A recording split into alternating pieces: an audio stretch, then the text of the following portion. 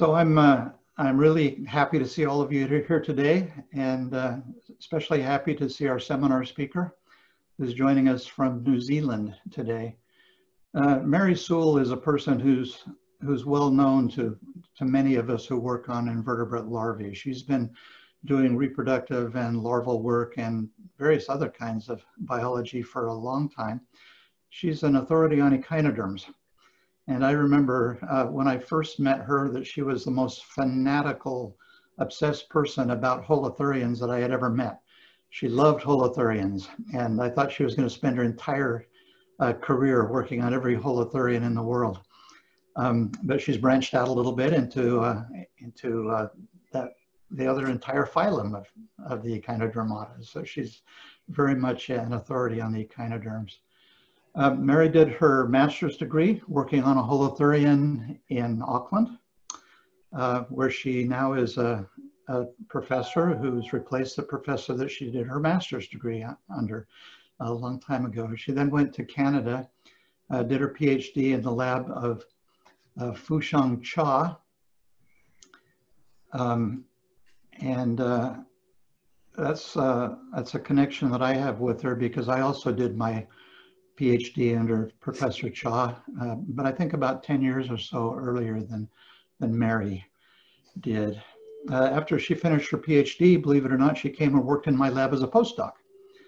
And she spent a couple of years during the golden age of my postdoc period when we had 4 postdocs, all of whom are very prominent professors in various places around the world now. And it was a great time. While she was there, I think I remember sailing with Mary in the Bahamas, and I think we did 1 or 2 trips to Hawaii with the Pisces subs. And immediately after she left my lab, she went to do another postdoc with Donald Monahan at the University of Southern California, who's a well-known larval physiologist, and worked there, learned how to analyze lipids and do various other biochemical assays. And then Donald and I had a grant together. So Mary turned up on Atlantis and we worked at hydrothermal vents at 9 degrees north in the Pacific for a period of time. And so it was like Mary was associated with our lab for about 4 or 5 years all total. I'm not sure of her entire trajectory after that, but she did eventually land in Auckland, New Zealand. She's done all kinds of interesting things during the course of her career, not just working on holothurians. She's become very much involved in various kinds of conservation and environmental issues. She's written important papers about ocean acidification, effects of ocean acidification on sea urchin skeletal development is one that comes to mind. She's worked on something that I found really interesting. She's worked on the microbeads that cosmetic manufacturers put inside their products to sort of sand down your face, I guess. And Mary called attention to the fact that those microbeads, when you wash your face, wash out in through the sewer system and eventually make their way out into the marine environment and end up being microplastics. And so I don't know what the final outcome of that is, but she got a lot of attention a few years ago for pointing that out and doing some work on it. In recent years, Mary's worked in the Antarctic quite a bit, working on echinoderms in the Antarctic and reproductive problems in the Ross Sea. And she won't be talking about that today. When I asked her to speak, she said that she had a really interesting recent problem that she had just been working on, and it has to do with the demersal developing larva. I'm really fascinated to hear about this. So we'll turn the time over to Mary and let her introduce herself. Mary, I've made you the co-host so that you can share your screen with us. All right, I will do that. I recommend that everybody turn their video off and set your computer to speaker view rather than gallery view.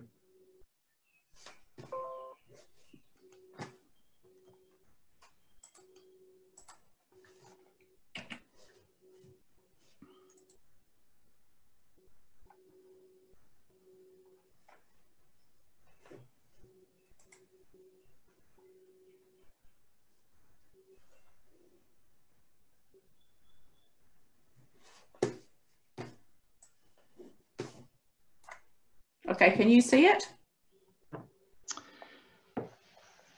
We could see it until just now. Now it's gone to a screen that just says Zoom on it. Oh, okay, all right, I'll have to put it over here then. Okay, well, I'll have to look sort of over here because my camera's here and this is here, so that's okay. That's fine, except you also, okay, that's perfect. Okay. I've got this presentation view. I can't remember how to change that, so you'll just get some advance warning of what I'm going to be speaking about next. So thank you, Craig, for the introduction. Just to follow up on the microplastics story, it's my most cited paper, which is good but not good. I would like to be known for my invertebrate work rather than a little summer project that showed that plastics were in something that we already knew were there, but that's how it is. But it is a piece of work that I am rather proud of because it actually ended up being taken up by a lot of NGOs and has led to the bans of these items in many countries in the world. So yeah, science can make a difference. So what I want to talk to you about today is a little project that I've been working on for the last few years, last 4 or 5 years, on this starfish Stegnaster inflatus, which is an asterinid or cushion star that's found in New Zealand. And this work has been done with a number of other people, including Natalie Delorme, who was one of my former PhD students, her husband Leo, who was, as often we find ourselves at a bit of a loose end between postdocs, so he helped with this project. Maria Byrne, who you all, of course, will know because of her work in echinoderm reproduction, who's provided a lot of comparative information, and 2 undergraduate students, Lottie Borra and Fiona Lawler, who have contributed quite a lot to this project, and it wouldn't have gone so quickly without them. So Stegnaster is an unusual starfish, and it's known worldwide for this unusual feeding posture that it has, that it gets up on the tippy toes of, or tippy ends of its arms and creates this little cave. And when some unsuspecting shrimp or fish or gastropod goes into the cave, it slams down on top of it and then consumes it. So it's quite well known for that aspect, but we know very little about its reproduction. And so what we did know before we started this experiment is that it had large eggs. Maria had dissected them out at one point. Or actually Mike Barker had dissected them out for Maria. This was in one of her papers, and said it was 1,000 microns. When Tom Prowse, who was one of Maria's PhD students, came to work with me on lipids of echinoderm eggs, we spawned some and found that was considerably smaller, only about 400 microns. We knew based on its egg size and its lipid content that it was probably a lecithotroph. And it had an aboral or abactinal gonopore, so that means that the gonopore was on the top. And this becomes a little bit important later when we talk about what kind of reproduction it might have. So the research we had done with Tom, this is it here, Stegnaster inflatus. This is a whole lot of other asterinid eggs here. Has a large amounts of lipids. If you compare here, this is about 1,000 to 2,000 nanograms, so about a microgram of lipid, which is really big. Now, where does it fit in the phylogeny? You can't read all these names. It's not really that important. Stegnaster is up here in this red box up here. It's grouped with 2 other groups. These are Paranopanthea. We know based on egg size that they are lecithotrophs, but that's all we know. Then there's a large group of species, including Meridiastra and Cryptasterina, that Maria Byrne has been working on for many years. They all have pelagic lecithotropes. And then we have a small group clade down the bottom here. There's Parvulastra exigua, which has a benthic lecithotrophic larvae, and there's two genera that are brooders, both brooding inside the ovary. So within the asterinids in this group, we have a wide diversity of lecithotrophic strategies, from pelagic lithotrophy to benthic lithotrophy, and to brooding as well. So when we started working on this species, we were not having any predictions of what kind of reproduction it might have. So we dissected the gonads from the adults, and we induced spawning with 1-methyladenine. You just soak them in the eggs or the gonads in this solution for about an hour, and they will undergo the last juvenile vesicle breakdown to be able to be fertilized. Now we started culturing these in 4-litre containers, and here we had our first problem, because in echinoderms usually we use a stirrer or some kind of bubbler to keep the larvae in suspension, and we couldn't keep them in suspension. They would sink to the bottom, and when culturing larvae, you don't want these things to be sitting on the bottom, because that's where all the bacteria is, and cultures often crash when you have lots of material on the bottom. So we were like really perplexed. We tried, the common thought is that bubbling is really bad for echinoderm larvae, though we've been bubbling for years and hasn't given any problems, but we had to really turn the bubblers up really high to be able to get these off the bottom. And this was really perplexing to us. We knew that the eggs were negatively buoyant, which is very common for echinoderms, and we were able to fertilize them, though it actually wasn't very obvious that they were fertilized, because the egg is quite yolk filled, and if you look at the embryo here, it doesn't look that much different from the previous stage. At 26 hours, they became a moving embryo. Then these hatched. This is not a particularly good picture, but you can still see the fertilization membrane around the outside there. And then within the 2 days, we had these early brachiolaria larvae, and we'll look a bit more detail of the anatomy of that shortly. These then settled on the bottom. They actually did start attaching to the bottom. They metamorphosed. This is the remnant of the larval body that still remains, and then they became a juvenile within about 2 days. Now we did some scanning EMs of the larvae here, and they're pretty simplistic asteroid brachiolaria. They have 3 brachia around the top here, and this is the adhesive disc, but it was actually quite reduced, and this is where Maria's expertise came into play, because she was like, oh gosh, this is quite interesting. It doesn't seem to be have a lot of cilia that are associated with it. This is a close-up here of the cilia. So it was sparse but we didn't actually have enough photographs to measure how sparse it was. And when the paper went to review, they made us take that out because we didn't have any quantitative information on how many cilia per millimetre. So it's quite weakly ciliated. Now, if we compare it to other pelagic lecithotrophs, it's got the same basic form with these 3 brachial arms and an adhesive disc, though it does actually have a little less cilia than might be expected for a pelagic lecithotroph. When we, Charlotte Borra, who was the undergraduate who was working with us, did just some really simple assays on how quickly they sank. And as they got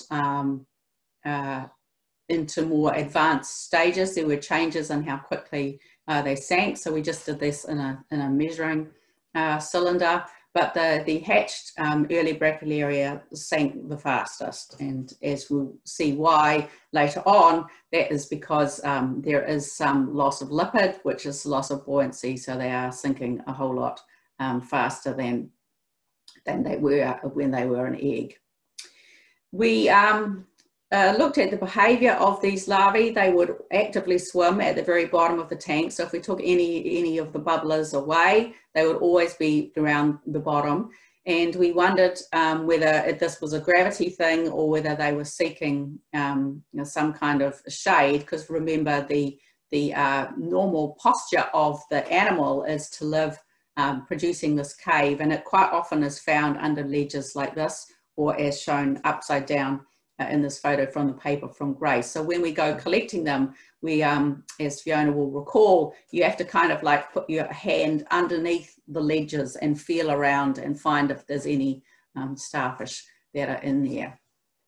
So therefore we put them in a glass beaker and wrapped it with foil, and if we did that, then they tended to go up into the water column, suggesting that they didn't mind being in the dark.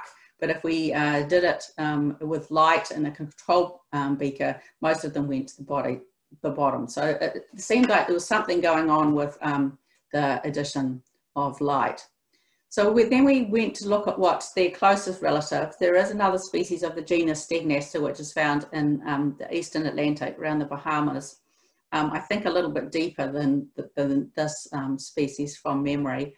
It has a oral gonopore or actinal gonopore, and this is an egg-laying species with a benthic larvae that is likely to be attached to the substratum during development. Though I found this in a paper, though nobody seems to have described the actual shape of the larvae that it has.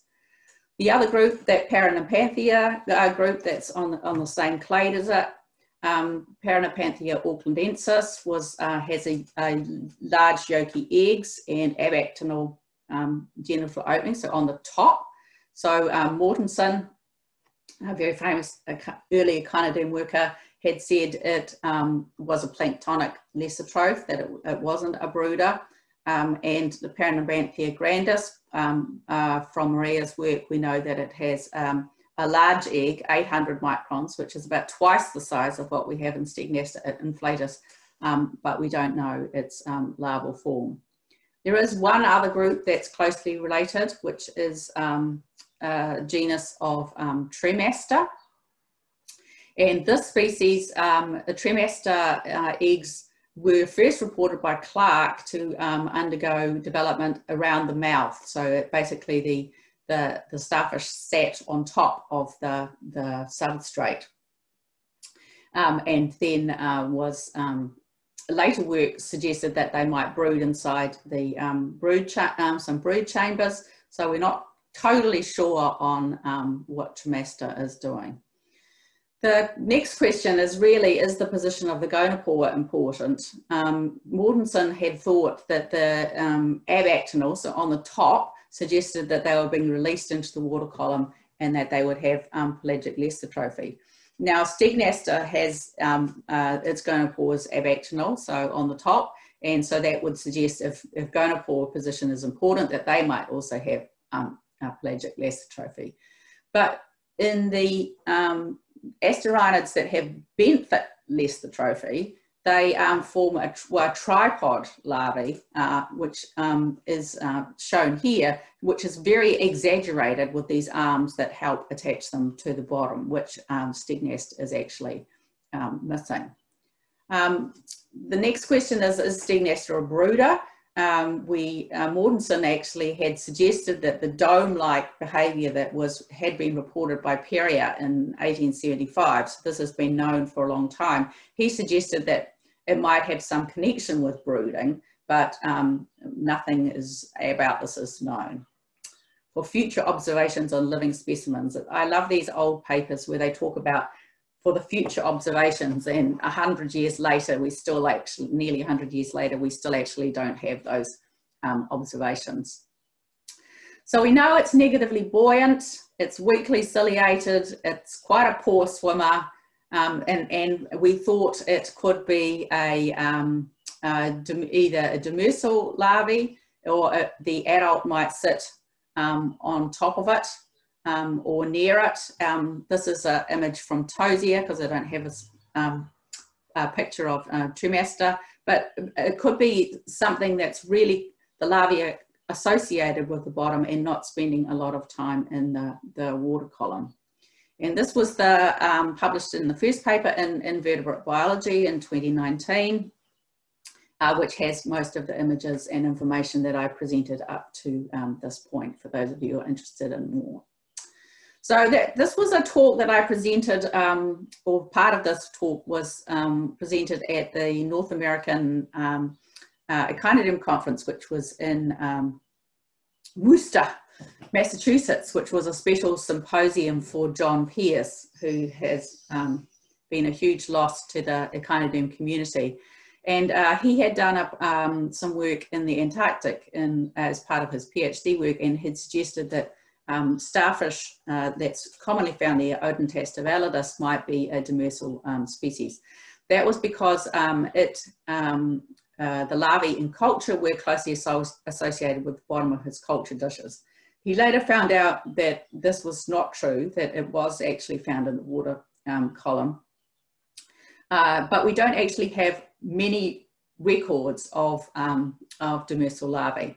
So if to weigh up whether this was a demersal larvae or not, the factors that might suggest it could be, well, that is the weak ciliation and a poor swimmers, and the abactinal gonopore, which suggests that it might be pelagic if it's released into the water column. Or it could be a brooder, but there's no actual brooding structure, so it would just have to sit on top of the eggs as they develop. Remember, development is only for 12 days, so it's not a huge amount of time for the female not to be able to eat while she was brooding. We never saw brooding in the lab. We did try to induce this. We went through this series of experiments, failed experiments, where we injected 1MA in the lab, thinking we might be able to induce some kind of natural spawning, and we never got spawning or any kind of behaviour that was around. And even though Mortensen suggests we need to go and look at living specimens, it's going to be really, really hard to do this. It's found in the very shallow subtidal, generally around 10 metres or up into the very edge of the intertidal zone, which is actually quite hard area to work in, because it's kind of, when there's waves, it's a bit rough, and because of their habits of living under ledges, it's not something that you can observe with any kind of scuba gear. So then our next questions were can we learn a bit more about reproduction in Stegnaster from looking at the eggs? And because this is a graduate seminar, I've just take us back. I'm sure many of you are familiar with this, so excuse this for those of you who are experts in this field. That egg size is actually a pretty good indicator of what kind of development things have. And we know that small eggs, or in echinoderms anyway, this is not necessarily true of every phyla, generally have planktotrophic development with a feeding larvae and a greater time to metamorphosis.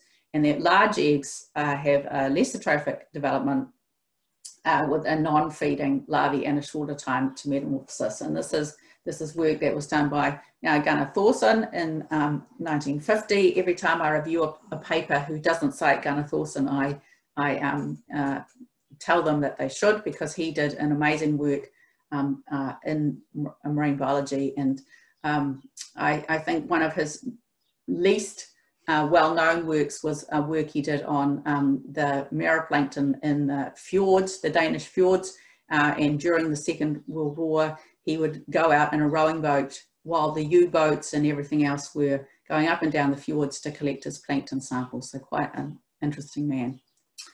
Now, this is a slide for Craig. This is a flashback to when I was a postdoc at Harbour Branch with him. This is some work that I did there, pulling together asteroid egg sizes.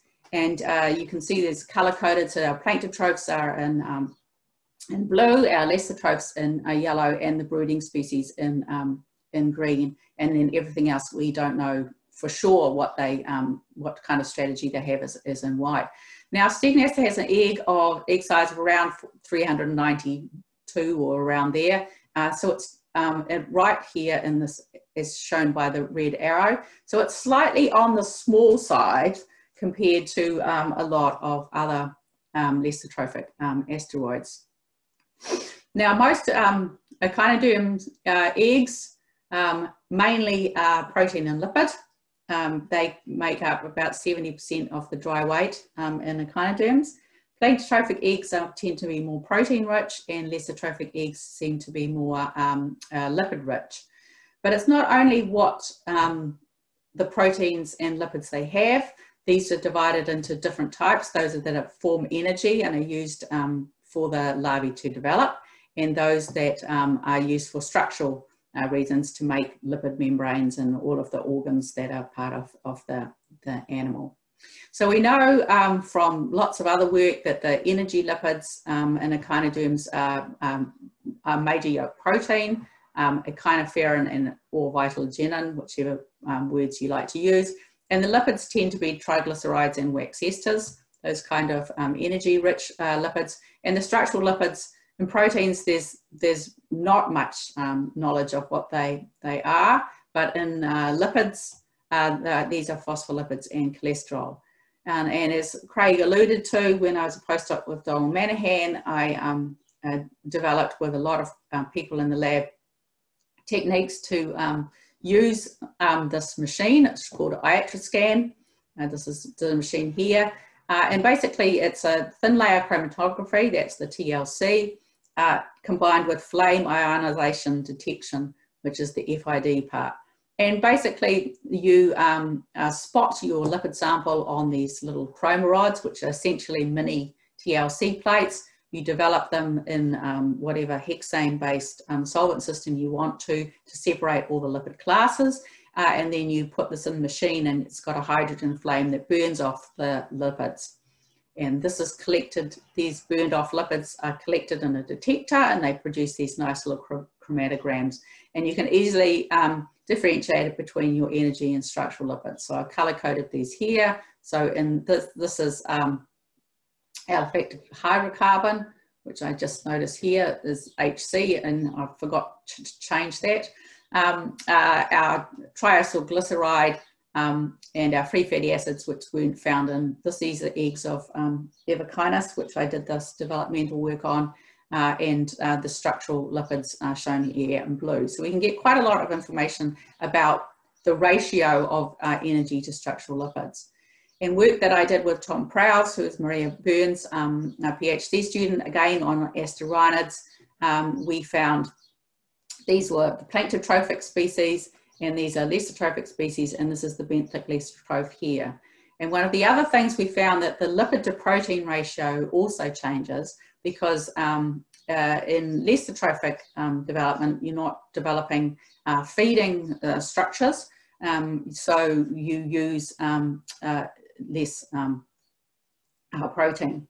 Now the plaintotrophs have got less lipid, more to protein, lots more lipid in the pelagic lithotrophs, which also helps them with flotation. And the benthic lithotroph has got a much lower lipid to protein ratio, which suggests that, or Tom suggested, was like a weight belt, because proteins are heavier, would make it more sinky. We also knew, as I've already alluded to, that the fact that Stegnaster had a reasonable amount of lipids, and that these, as in the other asterinids, were a special type of lipid called DAGE, diacylglycerol ether. That's not entirely important, but just comparing it to the other lithotrophic species, it does actually have a slightly less lipid, but recall it also has a slightly smaller egg.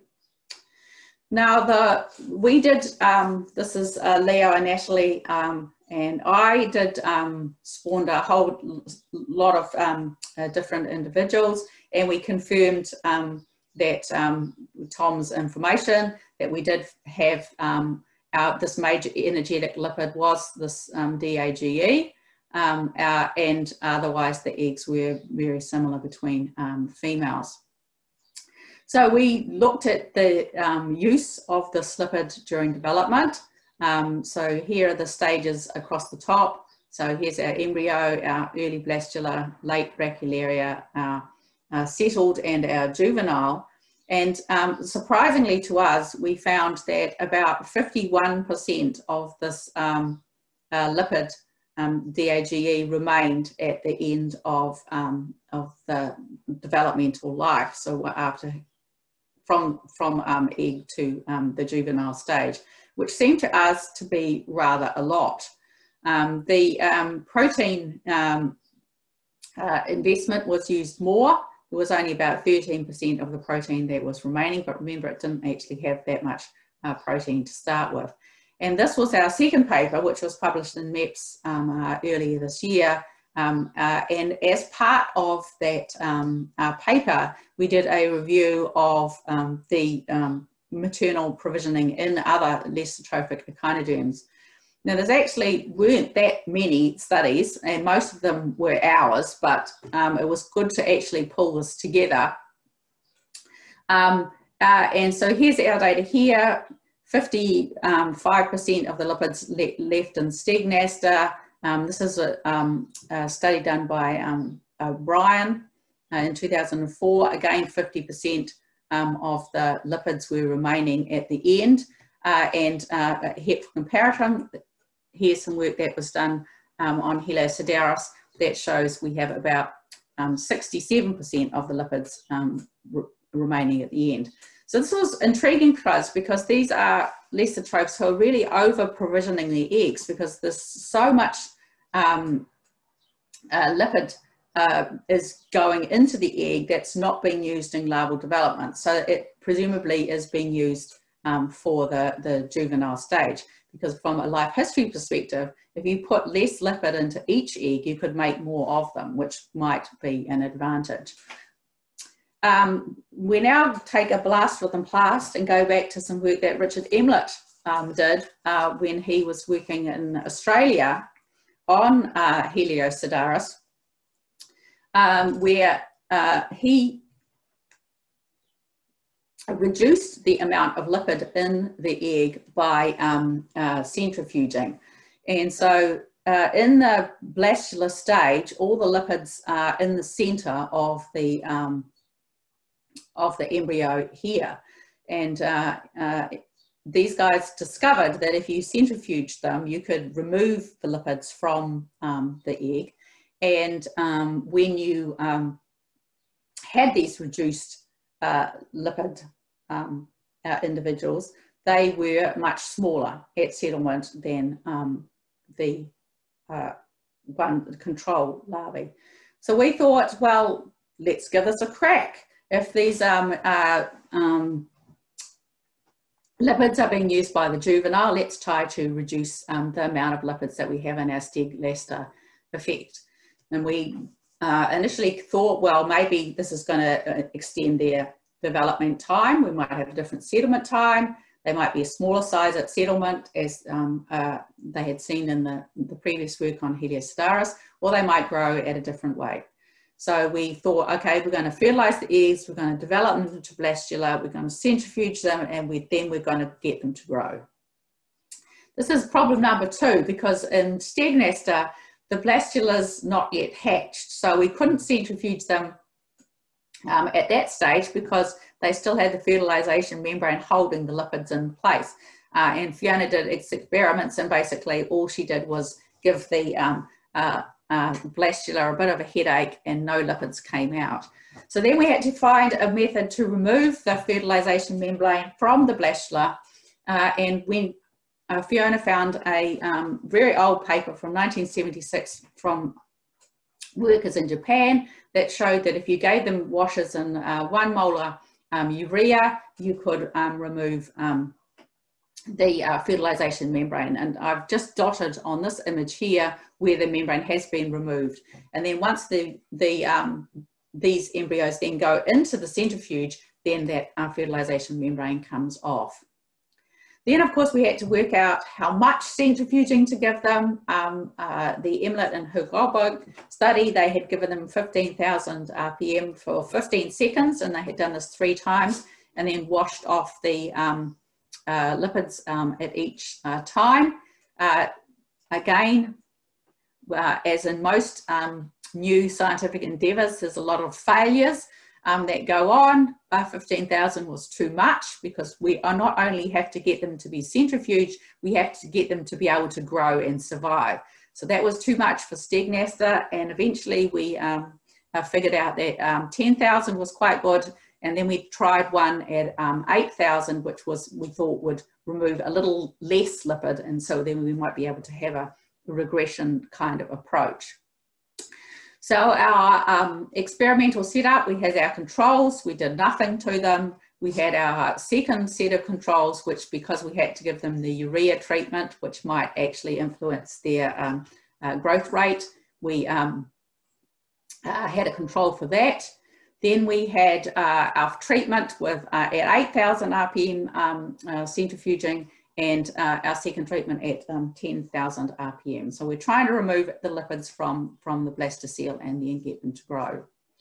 Well, how to prove that we had removed the lipids, I'm not sure how well this is going to show on what you're seeing, but I've highlighted here what we called the lipid streak that was coming off from the centrifuged cells on the bottom. Maybe it might be a bit more visible here. So it appeared that something was getting into the water that wasn't there before we had done the centrifuging. Fiona also measured this in terms of our blastular size. Again, you can see, so these are listed as our two controls and then our two treatments here. And you can see that they are generally significant, though the trend is a little bit different on these three different females that we have done with this. But we are actually reducing the size of the blastula, which suggests to me that maybe some of the contents are coming out. We did take some TEM samples, which are still not processed yet, and we have got some lipid samples which are still next to do, because as you will all understand, 2020 has been a very interesting year in terms of our research. In the paper that I had published about the sinkability rates of the larvae, I had suggested that somebody should do some density work to actually work out if they really were sinking or not. So after, again, the great work of Fiona, we developed a sucrose density gradient system, which we've coloured here with food colouring, because of course sucrose is transparent, and it was very, very difficult to determine where the layers were. So we used food colouring to visualise the density, and those of you with good eyes might be able to see there's little spots of larvae that are in here. So we were able to create the density gradient, put the larvae in, and then work out which layer that they formed in. So here I'm presenting this as specific gravity. So that is the density of the sucrose in relative to seawater. So 1 would mean it's exactly the same density as seawater. And if it's less than 1, they're floating, things float. And if they are greater than 1, they sink. And as you can see, in all of our treatments, we got sinking. And when we took the lipids out, there was a change in the density of the eggs. So the white bar is the control. The yellow bar is the second control without urea, which really doesn't change. And the first treatment isn't really changing that much, but there is quite a shift in mode in the second treatment, the 10,000 RPM, so they do become much more sinking. So this all tends to suggest that we've got have actually successfully removed some of the lipids. And then of course this happened. So in the 28th of February, we had our first COVID case in New Zealand, and on the 14th of March, the government introduced a mandatory self-isolation for anyone coming into the country from overseas. The 19th of March, these all gatherings over 100 people were banned. On the 21st of March, so this is all happening all within a couple of weeks, we announced our COVID alert levels. So we had 4 alert levels, level 1, which was what we're actually at now, up to 4, which is the when we're trying to remove coronavirus from being in the community. So they introduced this on Friday, this system on the Friday. On the Monday, we moved to level 3. So the university had already decided we have to shift to teaching online. So we're going to have a teaching free week. So they basically gave the students a week off, which was allow time for the staff to prepare for the impending online teaching. The Monday of that week, the Prime Minister said we're now at level 3, which basically means that we couldn't be at university, we couldn't be in our offices, and there was like a mad panic of people going to the supermarket buying food. On the Wednesday, we went into level 4, which was basically the whole country is locked down. Nothing is happening. We were in that stage until the 27th of April, so for about a month.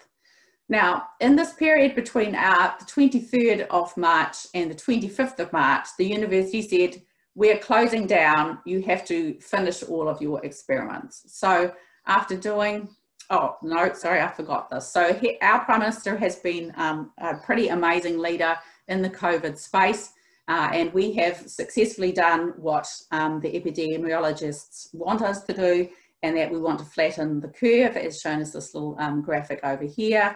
This is our COVID cases. This is from Monday when I did it. You can see we actually did exactly what the epidemiologists suggested in terms of flattening our curve. The only COVID cases in New Zealand are now from people returning from overseas, and everyone is in government quarantine in managed isolation for 14 days, and they have to be tested twice before they're left out into the community, which is why we are now having a normal life. But unfortunately, our Stegnaster experiments were a consequence of this. So Fiona, magnificent Fiona, did this with 3 females. So female 2, female 5 and female 6, female 3 and 4, where cultures crashed, these things happen. But unfortunately, we had to end because on the 24th, it was like the seawater system is closing down. You have to end your experiment. So we'd already had the female 2 in culture for about 35 days, about 28 in the F5, and slightly shorter in F6. And so that was the end of our grand experiment. And so we were able to take photographs of these before the experiment was completely closed down. And they did suggest that the juveniles in the treated experiments were a bit smaller than the non-reduced lipid categories. We had very few survived this, just the urea treatment. But there is a hint that the juveniles are a bit smaller, which is sort of what the Emnet and Hilgobig study had shown in the sea urchin. So this was a little bit disappointing. And our next steps are that we know how to redo the experiment, but the question is when to start, because there's a tremendous amount of work that goes into doing this experiment, and COVID is still everywhere. And I don't have a Fiona at the moment to do all of this work with me. And so I'm reluctant to start an experiment that isn't going to need to run for 3 or 4 months with COVID still on the horizon and lockdown potentially likely in the future. So to conclude from today, we know that they have pelagic lecithotrophy, but I've put that in quotes, because it might be demersal. The abactinal gonopores suggest they might be released to the environment, but if they are, it's for a very short time, and it may be that they are associated with the mother. We know that about half of the maternal lipids are used for development, and that they are going to have quite a lot of lipid reserve available for juvenile growth. We have confirmed with our specific gravity measurements that they really are sinkers. This isn't just, they are going to always be pretty much close to the bottom. And we have developed the methods for manipulating the amounts of lipid in per embryo, but we need a long period of COVID-free time in order to be able to conduct these experiments. And I'll just show you, this is a beautiful little juvenile Stegnaster here. And I'll just finish up with just mentioning what a great species this is to work with, because this is the aboral and the oral side of this. And you may not be able to see, but this is a female. You can actually see through, because the eggs are bright orange, you can see what sex it is, and you can actually just dissect out just one gonad and then put the female back in the tank and come back a few days later and dissect another gonad from her to do her experiments. So thank you for your attention, and I'm happy to answer any questions.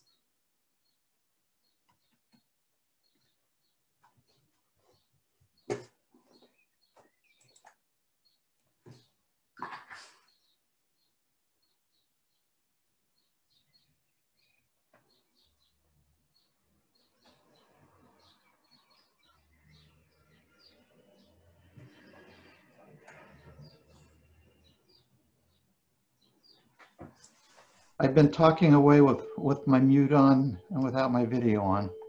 Sorry. Let's give her a round of applause first, and then we'll give Richard a chance to ask a question. I think he had his hand up. Hi, Mary. That was really neat. Did you have any? Could you see any visual effect of the spinning them down the way that photograph that we published showed? I mean, are they just too opaque? Yeah, we couldn't really see that because they're just so orange. Yeah. I think in Helioceratularis they're quite yellow. Is that right?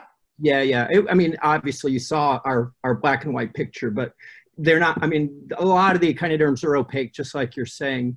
One more question, just briefly. Your picture, your drawing of the late brachiolaria stage with it oriented, it looked like it was oriented upside down. Is that when they swim on the bottom? I figured they're sideways, but how are they oriented when they move up and down?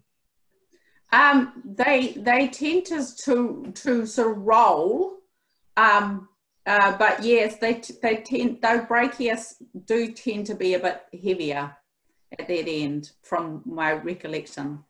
But that's very different than pelagic lecithotrophic. Yeah. So that's another, just the orientation part. Yeah. So if they swim up or swim down, they may be reversing ciliary beat to do that and sustaining it. Oh, that's a good point. We'll have to watch out for that. So look at that carefully, because that's part of your story. Okay. Yeah.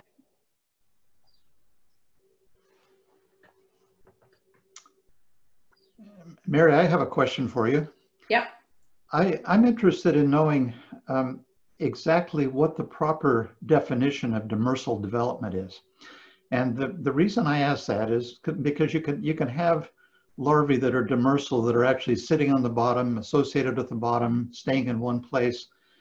But we have evidence at methane seeps now that there are what appear to be planktotrophic larvae of deep sea mussels that, instead of migrating up into the water column, they simply drift very, very close to the bottom. Would you consider those to be demersal or not, based on where they live in the water column, or do they have to have special adaptations for actually hanging on to the bottom or sitting on the bottom in order to be defined as such?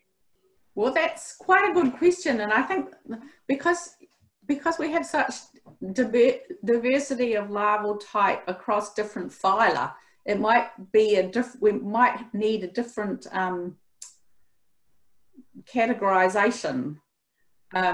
I mean, I think the issue for me is that the original papers that John Pierce did on those demersal larvae, they definitely weren't demersal. But then you think about things like sponge larvae that really or other really short-lived larvae, that becomes a bit more of a grey area, because if you are associated with the bottom because you're actually a short-lived larvae and you're looking for a settlement site, or are you demersal in terms of a strategy, like every larvae of that species is going to be in that place.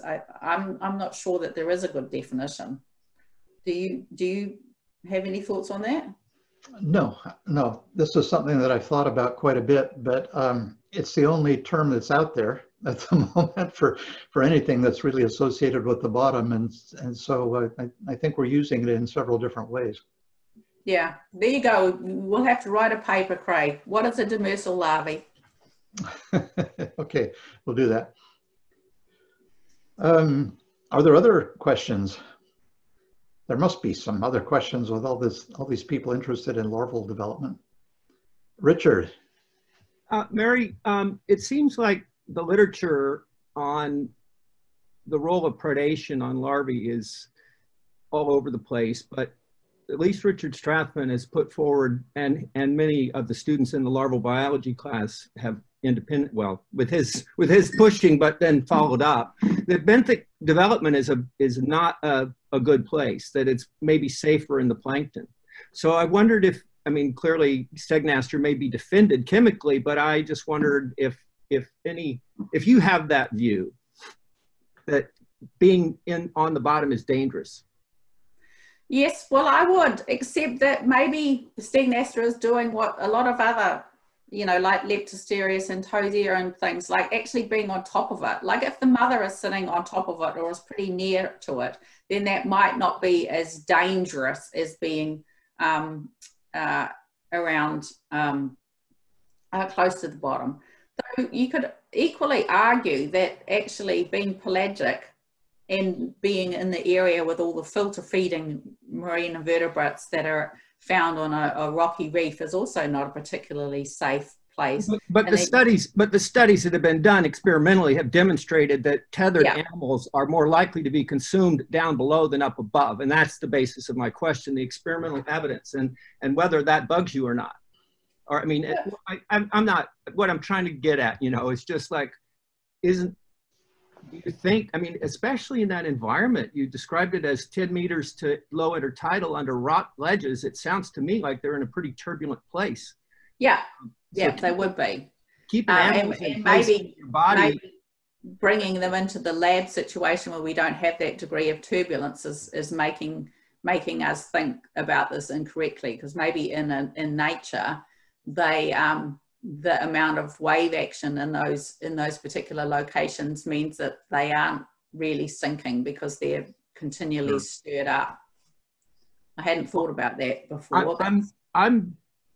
I mean, I think your story is consistent with demersalness. I don't, you know, and I just wondered, what does that mean for the larva? Are they going to get nailed a lot? Or anyway, enough of that. I think the point's an open question.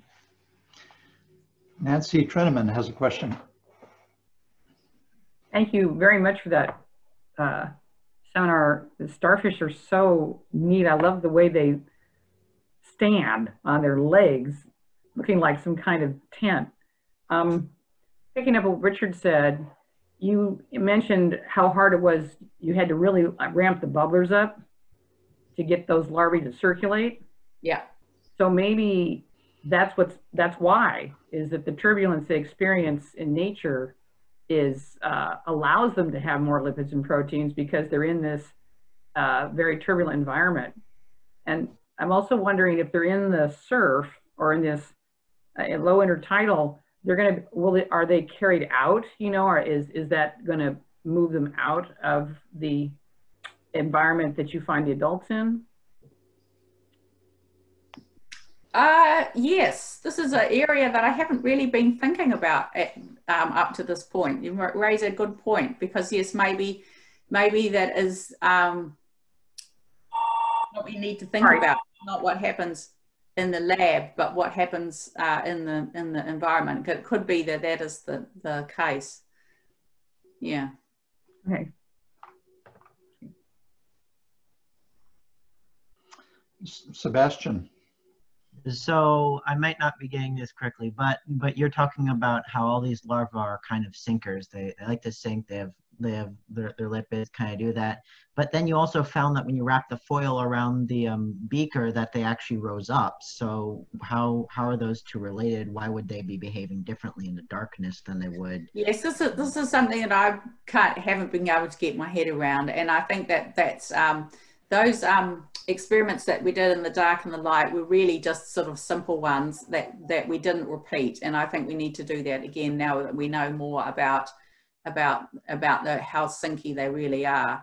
But they are ciliated, even if they are weakly ciliated, and we did allow them many hours in the dark to go that. So we need to actually get down and do some of those behavioural experiments a bit more systematically and a bit more consistently. I think that we did those experiments in the first summer that we did the experiments, and we really didn't know as much as what we know now. So I think we would go back with that and do it differently.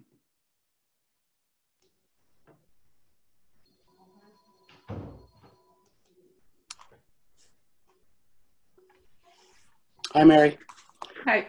Hey, what is the geographic distribution? How wide is the geographic distribution for Stegnaster?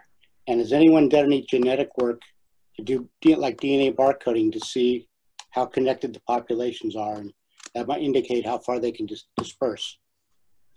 I think it's found mainly throughout, most of our species are found in the whole of New Zealand. I think it's mainly across the whole area, and yes, you'd be right. That would be, now that we know about their development, it would be the next obvious thing to look at would be to do some work on the genetics, and I have thought about that. I'm just waiting for the right student to come along to do that, because it's actually pretty abundant. And one of the other things that you might have noticed in one of the slides, it's very diverse in colour. It has, like, it's found in yellows and oranges and browns and purples and greys and things like that. So that's also something that's been a little bit intriguing, because I'm always getting emails from members of the public. What is this starfish? I've never seen this purple starfish before. And I'm like, oh, it's just the same one as the brown one and the yellow one and whatever. So yeah, that's something that's also intriguing, why you have such a diversity of colour morph. So that's also not that uncommon in asterinids. Like Pateria is also very variable in colour as well. So yeah, the genetics would be really interesting to look at. And 12 days is a pretty short developmental time for starfish as well.